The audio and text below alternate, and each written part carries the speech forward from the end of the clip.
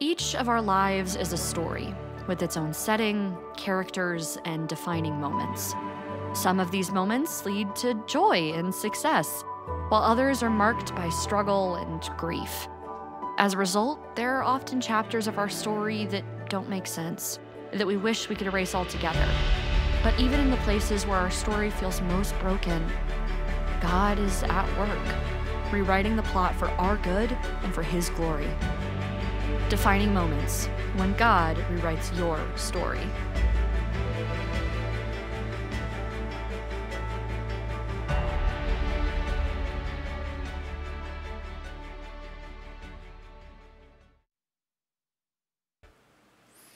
Good morning.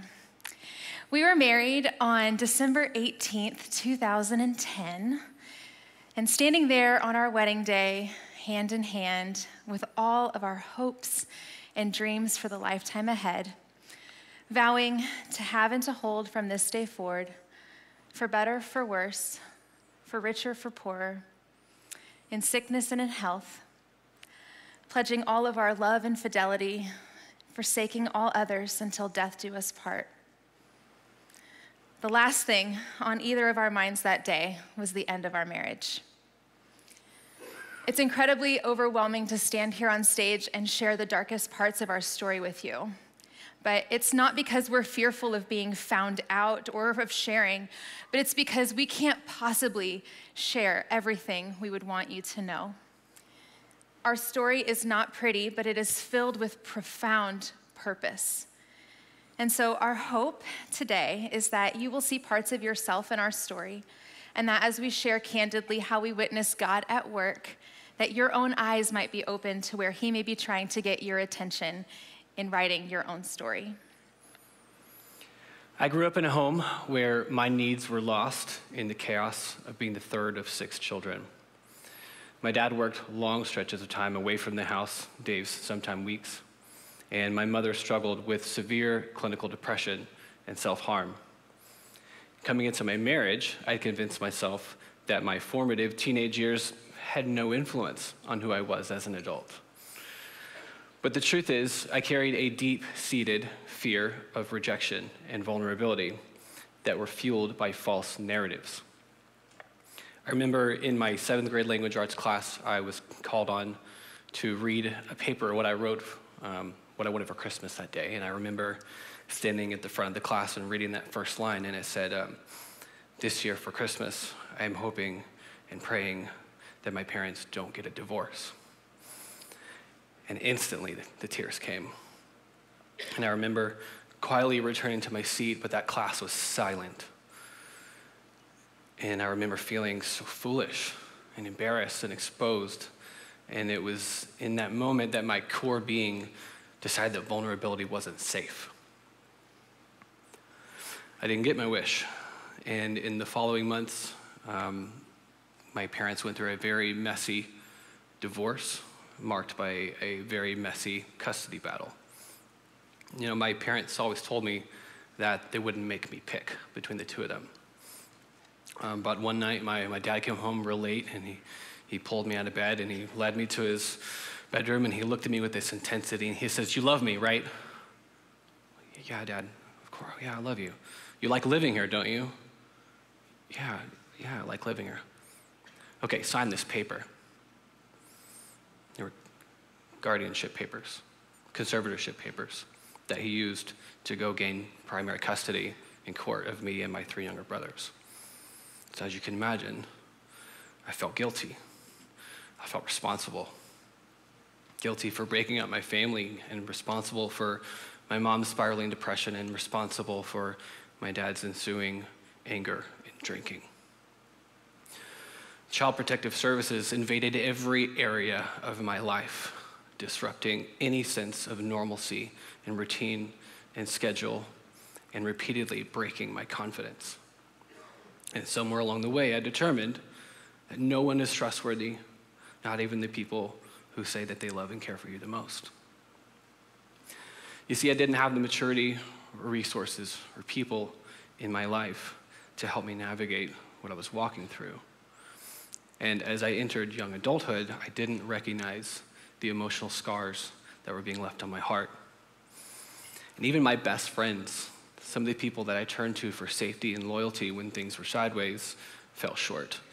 When after the second year of college together, they broke our roommate agreement and they left. They moved out to go live on their own, leaving me with no one, nowhere to live, no one to turn to.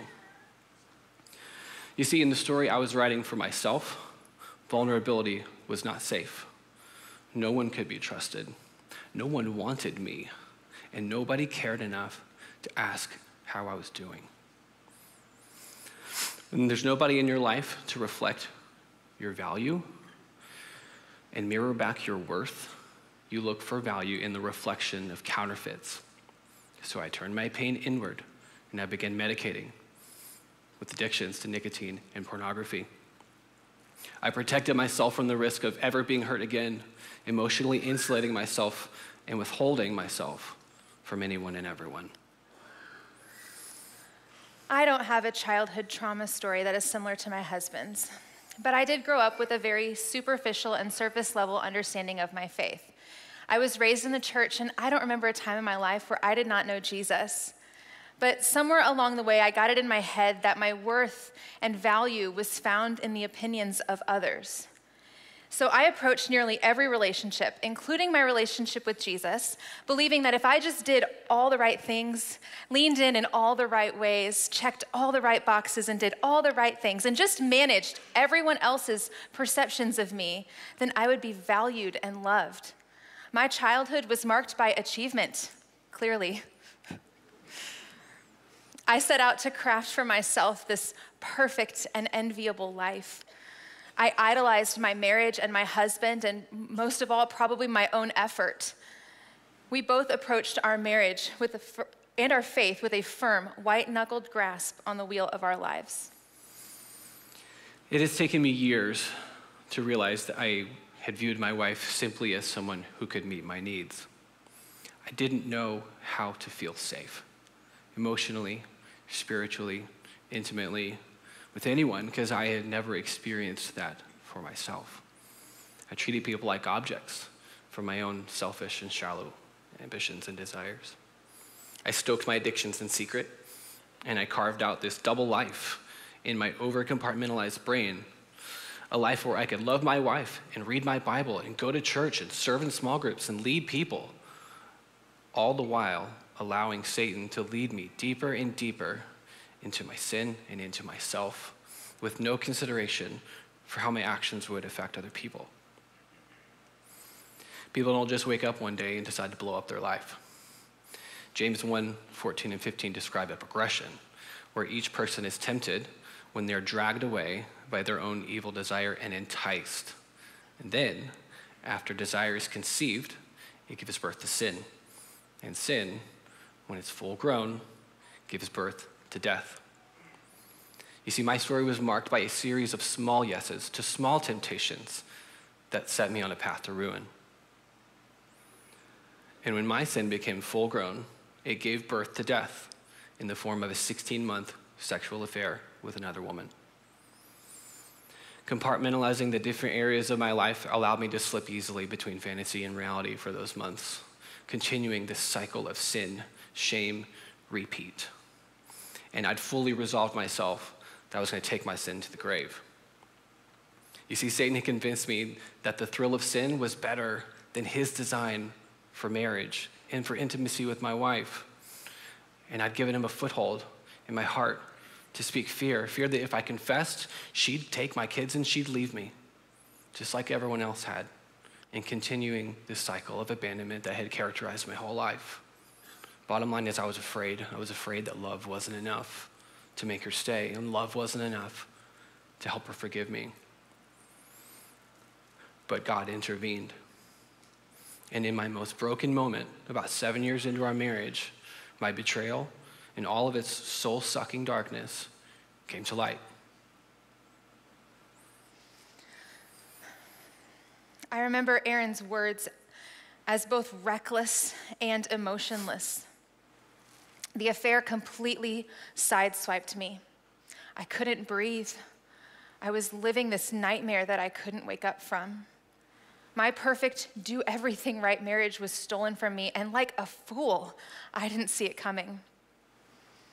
And with a few heart-shattering words, this pedestal that I had put my identity on had shattered too. As the reality of Aaron's betrayal unfolded, I remember thinking, what am I supposed to do? I'm supposed to kick him out. And so I told him to leave. But as he was walking out of the bedroom, I felt the Spirit telling me that if you're gonna get through this, you cannot do what the world would tell you to do. And I'd like to tell you that in that moment, I had this great big hope for our marriage and compassion and forgiveness for my husband, but I didn't.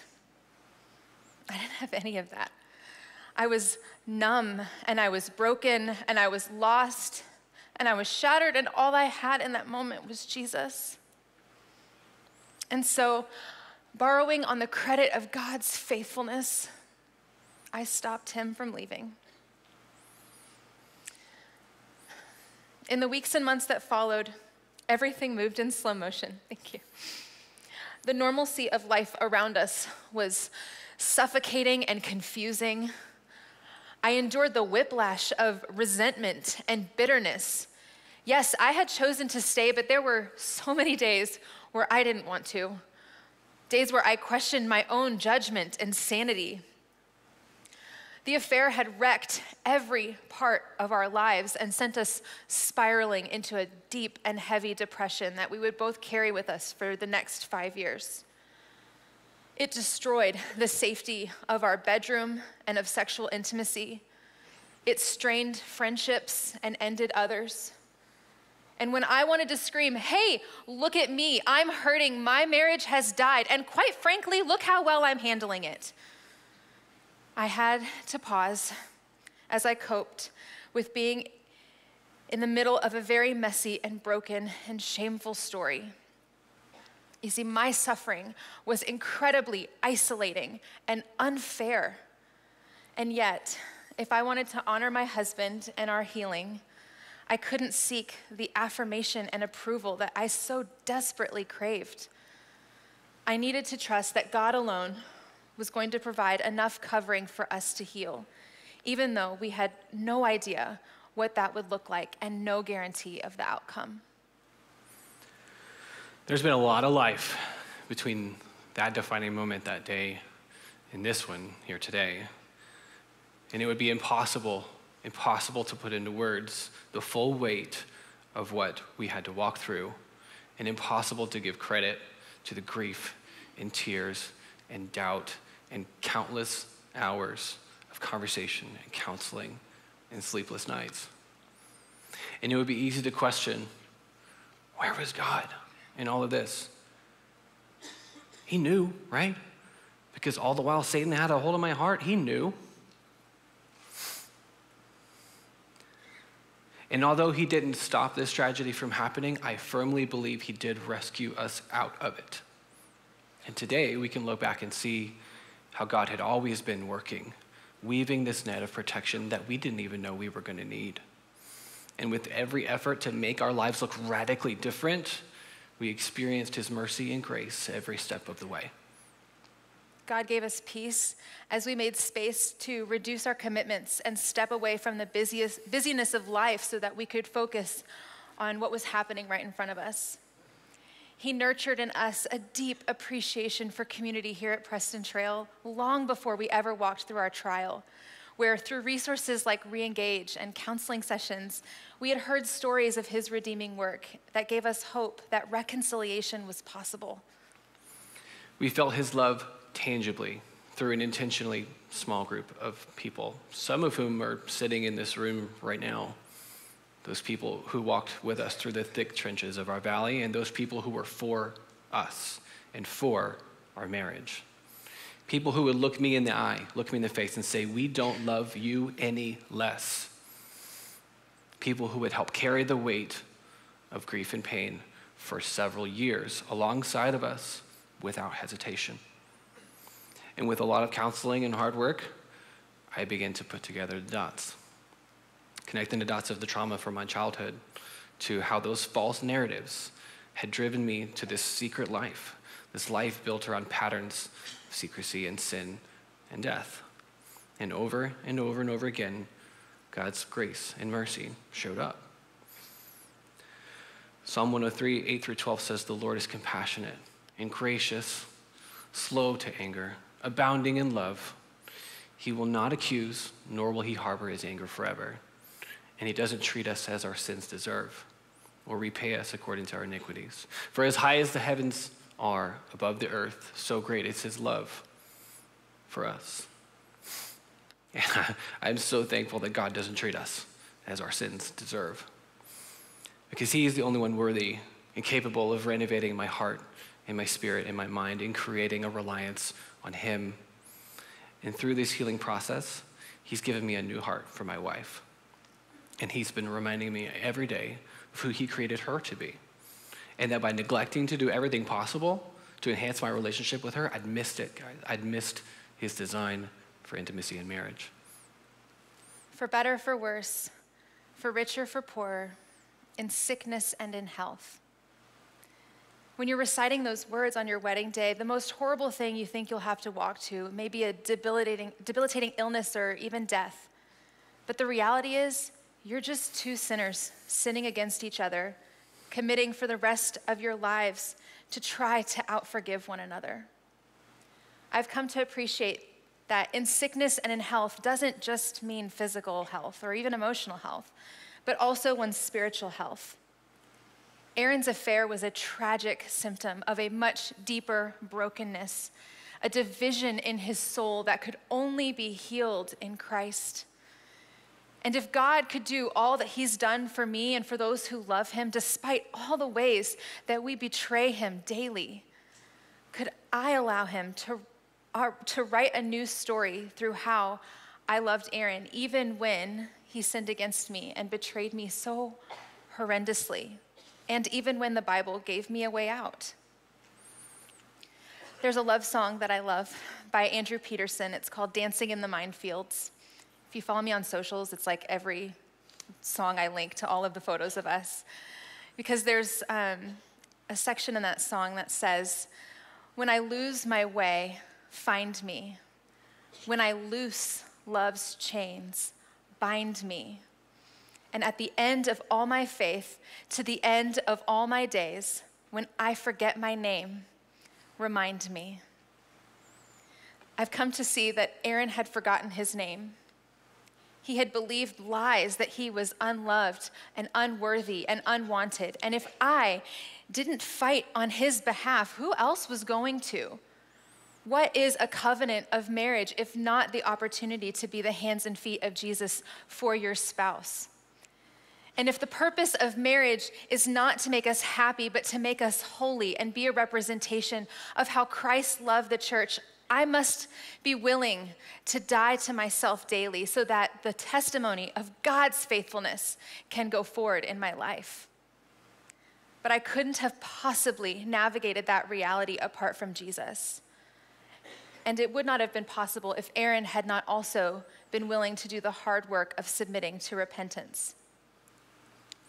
I'm forever grateful that God intervened that night over 6 years ago, and that our story didn't end when it had every earthly reason to. And with every new opportunity God has given me and given us to share, it's erasing those old narratives. If you're unloved, you're unwanted, you're not worthy. And sometimes choosing to share means I do it afraid. I'm doing it afraid right now. But I've learned to trust the story. I've learned to trust his story. And I believe, when you come to believe and accept that God's way is better, there's no other response than to turn over the pen and the responsibility of writing your own story. Turning over the pen in daily obedience. And I stand here today, not the boss of me. I don't get to write my own story. And honestly, why would I? My way has only led to a counterfeit life. And for anyone here who's fearful of taking that step, take courage. Stay steadfast. God will honor what you give him in earnest. My story looks different than what I expected. I've had to grieve this loss of what I thought our marriage would look like and release the hold I had on the story of my life. the one that I pictured in my mind on our wedding day, would never come to be. And I've had to wrestle with this reality that just because our feet are firmly planted in hope and we are committed to pursuing God's best for our marriage doesn't mean that we'll get to experience all of that this side of heaven. That our marriage would be more fulfilling and richer and better than had the affair never happened. I certainly would like to hope that it will. But I have to trust and believe that what God is doing through my heartache is more beautiful than any story that I would write for myself. And my story does not have to be finished for God to be good. Rather, the race that we are running is to be able to stand before God, living a life where His goodness is on full display. It's His goodness that has to be more powerful than my need to have a perfect marriage, than for everyone to like me, than to feel your affirmation and giving me value and worth in my life. His goodness has to be more than all of that. And it's our testimony today that because of Him, we are living a real life story of redemption. So now, we look back on January 12th, 2018, the day that my sin was brought to light, and the day that our first marriage ended.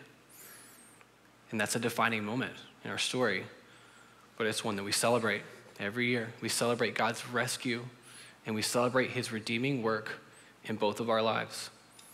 And we celebrate that He's helping us build a life that's bigger than our grief and our mistakes. And we mark that day as the day our new marriage began. And we remain willing to stay on the potter's wheel, trusting that He's working all things out for His good. You know, we would be remiss if we didn't acknowledge that the reality is that for some of you in this room, this story might be particularly painful, because there are people in this room whose homes and childhoods were marked by brokenness. There are people in this room who are all too familiar with isolation and grief and suffering. There are people in this room who are struggling with fidelity and integrity and transparency in their own marriage. And there are people in this room who are drifting unknowingly in that space between their sin becoming full grown and death. So if you need to borrow hope from our story, here it is. It's yours. Take it, because we've come to understand it was never really ours to begin with. Thank you. Thank you.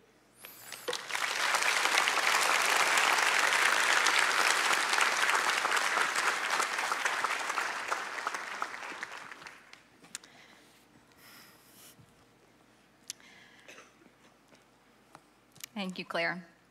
Thank you, Aaron, for sharing. Their story is powerful.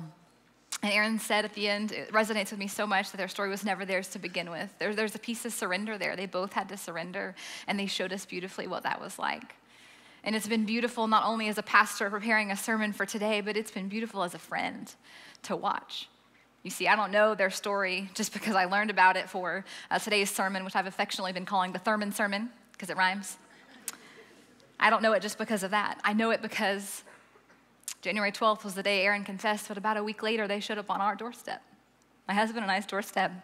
We were home with a newborn, and they came in, and the air shifted.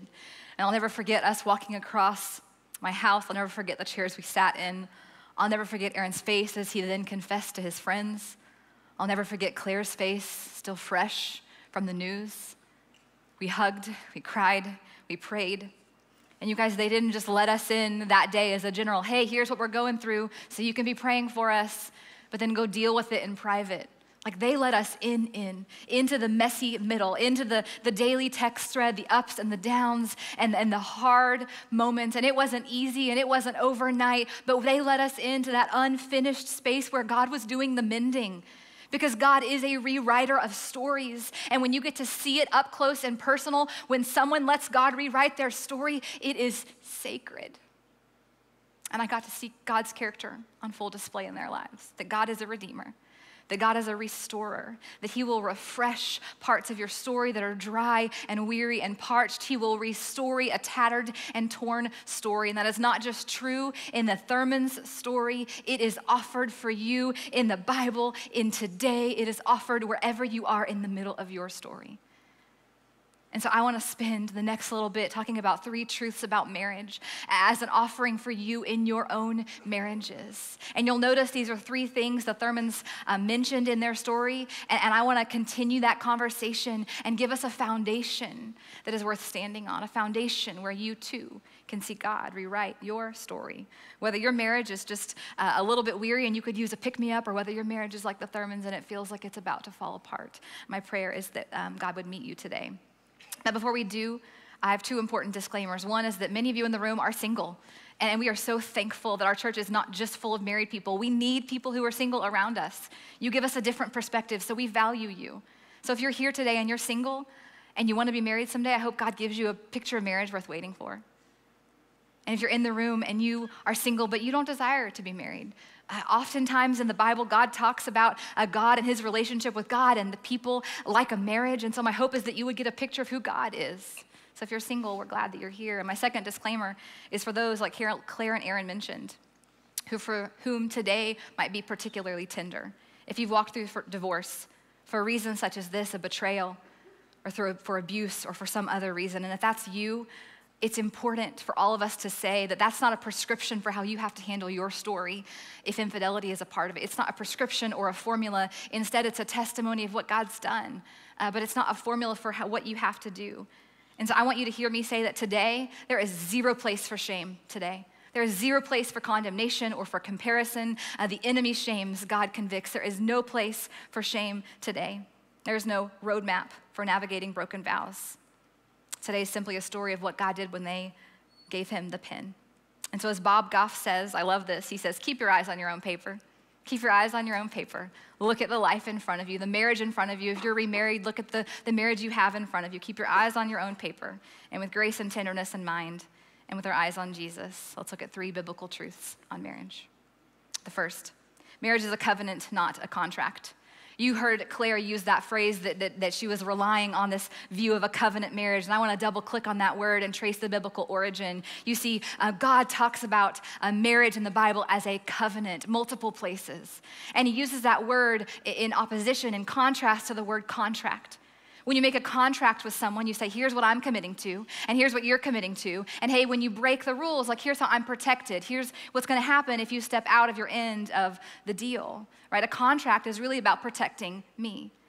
And God talks about marriage not as a contract, but as a covenant, not about me, but about you. How can I serve you on this mission of following Jesus? It's vastly different. And covenants are not just between humans. Actually, God makes covenants with people. And so when we look at how God interacts in a covenant, it can speak to us. Exodus 19, this is God talking to Moses, and this is just one example of God entering into a covenant with people. He says, you yourselves have seen what I did to Egypt, and how I carried you on eagle's wings and brought you to myself. That's whenever he parted the Red Sea, right? We sang about that earlier.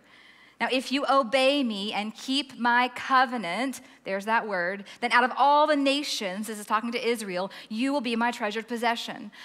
Although the whole earth is mine, you will be for me a kingdom of priests and a holy nation. These are the words you, Moses, are to speak to the Israelites. So Moses does that, and what does Israel do? If you've read the Old Testament, you know it's full of them saying they want to follow God and then turning and living completely for themselves again and again and again. It's a story with death and destruction and war as God seeks showing up to his people and loving his people even though they keep running from him. And so we look at God in a covenant, and even though Israel, the people, betrayed him, God chose to still keep showing up, and he chose to keep sending Jesus. And now it wasn't just that God wanted to use the Israelites for his glory. He said, hey, anyone who follows me, the Gentiles, all of us, most of us today, hey, you can be that same kingdom, that same priesthood. You see, God continued to fulfill his promises even when humans did not. And so when we view our marriage as a covenant, we can see that a covenant is about holding up our end of the deal even when you don't. And I'm not talking about staying in a harmful marriage. I'm just saying that on some sense, all of us will mistreat our spouse. On some sense, we will all be mistreated by our spouse, right? In sickness and in health, when sickness comes, whether it's for one of you or your parents, right? There will be moments where you don't treat your spouse the way that you should treat them. There will be moments you lash out, maybe because you're in pain, but you lash out and you mistreat them. In sickness and in health, right? If for richer or poorer, money is one of the number 1 arguments in marriage. that we are all not holding up our end of the bargain that we say on our wedding day. And yet, when we view marriage as a covenant, it's not about protecting me. It's about giving back and helping this person as you grow in this journey of following Jesus. It's I'm going to be faithful as far as it depends on me. It's not I do only if you do. It's I do. Because covenant love is love in action. 1 Corinthians 13, you may have had it ready at your wedding. It's a list of love in action.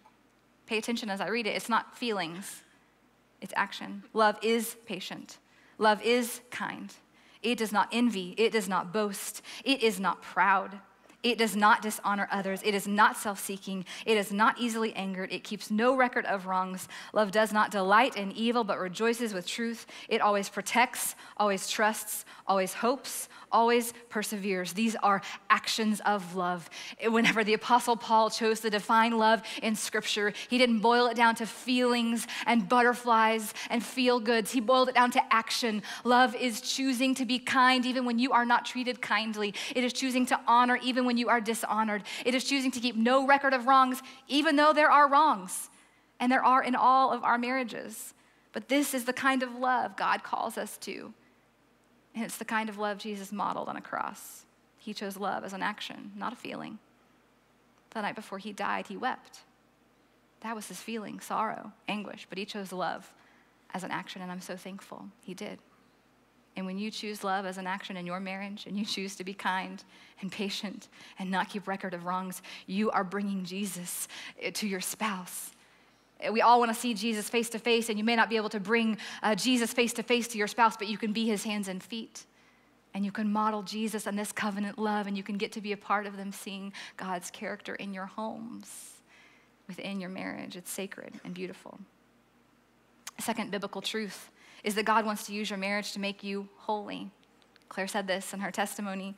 Holy as in more Christ-like. The theological word here is sanctification. It's growing up in Christ-likeness. And one of the ways God often grows us is through other people. Proverbs 27:17 succinctly says, as iron sharpens iron, so one person sharpens another. And at first you can say, what does that mean? Well, just think about it. That God's design in marriage was to take two people, two very different people, with two different Myers-Briggs personality tests, with two different Enneagrams, with two different ways of loading the dishwasher, with two different ways of parenting, with two different speeds of driving, all the different differences, right? He took two people with completely different ways of approaching things and said, hey, do life together. Live under the same roof. Share everything. Get along. It'll be fine. God's not surprised that our marriages cause frustration. God's not surprised that there's iron sharpening iron, but that iron sharpening iron is not for our harm, it is for our good. You see, God's not surprised that your spouse frustrates you. God didn't cause your spouse to frustrate you. They did that all by themselves. But God will use it. He will use it to grow you, because every frustration, every moment iron sharpens iron in your home, whether it's over the dishwasher or something bigger, every moment a frustration happens, it can be a moment to pause and turn that frustration into fascination. That I'm so fascinated that God would make a human being fearfully and made in his image and wonderful, and they would choose to load the dishwasher that way. I can choose my frustrations and let them turn into fascinations, to be fascinated with this human being that God gave me to do life with. And when you choose to pause, to embrace James 1, be quick to listen, slow to speak, slow to become angry. When you choose to pause between your frustration and your response, that's where holiness happens. That's where growth happens. That's where you grow up in Christ, and little by little, kindness becomes easier. Patience becomes easier, and it doesn't just impact your marriage, it impacts every relationship you have. God wants to use your marriage to grow up as a parent. He wants to use your marriage to grow you up as a coworker. He wants to use your marriage to grow you up as a neighbor. You see, your marriage will be where you are sharpened and made more like Christ, and then you will shine more brightly for the world to see. God has plans for your marriage far beyond any happiness, and far more for his good and for his glory. And this is not just for you growing up, it's also for your spouse growing up, because then you get to see them becoming who God made them to be. If you're a parent, you know that feeling of seeing your kid become who God made them to be, the little budding characteristics that are growing. Well, I can see it. It's not quite full grown yet, but I can see it. If you'll choose to have eternal eyes, you see the same thing in your spouse. Oh, they're not quite there yet, but I can see it. Oh, if they would just surrender to God, that one more thing. I can't push them, but man, I'm rooting for it. I'm praying for it. I'm cheering it on. You get to see it. Timothy Keller, one of my favorite pastors and theologians, describes it this way. Within the Christian vision of marriage, here's what it means to fall in love. It's to look at another person and get a glimpse of what God is creating and to say, I see who God is making you, and it excites me. I want to be a part of that. I want to partner with you and God in the journey that you are taking to his throne. And when we get there, I will look at your magnificence and say, I always knew you could be like this. I got glimpses of it on earth, but look at you now. Would God characterize your marriage as saying, you're constantly saying, I knew you could be like this, that you're rooting for one another, cheering one another on? That's the joy of marriage. You see, when I say that marriage is for your holiness, some of you hear that it's all serious business and there's no fun in that. But there is great joy in seeing someone grow up in who God made them to be. There's great joy in that. But it does involve, as Aaron said, giving God the pin. You got to lay down what your picture of a good marriage is. Claire had to lay down her picture of marriage as having no suffering. Aaron had to lay down his picture of marriage as being all for his own benefit. We have to lay down the picture of marriage that we have that's a false counterfeit because it is sucking the life out of our marriages and sucking the joy out of our lives. We have to lay down a marriage about comfort, about happiness, about our satisfaction, about our own gain, because marriages are for God. It's the triangle analogy. You may have heard it. As you head towards God, you do get closer to one another. That great companionship with your spouse comes as you both seek after Christ. You see, your marriage is designed to make you holy. And the happiness, the joy, that's a byproduct. But seek holiness first. But that's a grander vision of marriage. That's not one the world is out there talking about. Which is why my third point is that covenant love is only possible because of Jesus Christ. Covenant love, even in part, showing and modeling covenant love to your spouse is only possible because of Jesus Christ and his life and his death and his resurrection. Because we could not do it on our own. I will tell you, I could not do it on my own. On my own, I'm selfish. On my own, I try to control. On my own, I tend to keep record of wrongs. On my own, I can be harsh. That's me. I need Jesus to love and model covenant love to my husband, and I want to, but I need Jesus to help me do that. 1 John 4:19 says that we love because he first loved us. This order is of the utmost importance because this is our ability to show covenant love to our spouse. It comes when we understand this verse, that we love because he first loved us, that true love goes first. It initiates. It doesn't wait to feel good. And that's what Jesus did for us. He went first. And when we go to him first and we get our love need met first, then and only then are we able to show up to our spouse not needing something from them in return. We get our love tank full from Jesus, and then we can love our spouse without needing something in return, without needing to feel that back. That's the only way we can do that. Without Jesus, there's no way. We need our spouse to make us happy. But with Jesus, we can love pure in motive and eyes to see the spiritual reality at play. But only with Jesus. Only with Jesus could Aaron have hope that confessing would not lead to the destruction of his life, but the freedom and the resurrection of his life.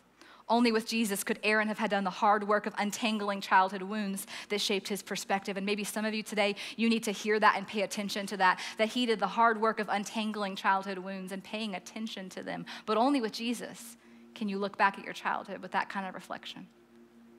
Only with Jesus could Claire have chosen to embrace a story she wanted nothing to do with. Only with Jesus could Claire have told Aaron that night to stay in their bedroom when all worldly advice would have said to kick him out. Only with Jesus, only because she was following Jesus, only because she was attentive to the Holy Spirit, could she hear the Holy Spirit's voice right next to the one screaming in her head to kick him out. Only with Jesus can we show covenant love to our spouse. And if you follow Jesus, you have access to that same power. You have access to that same only Jesus kind of power in your life. And if you're struggling to love your spouse just in daily annoyances, Jesus can help you choose covenant love. And if you're struggling to love your spouse through deep wounds, Jesus can help you choose covenant love. You have access to the incredible, redeeming, restoring power of our God, but you will need to give him the pin.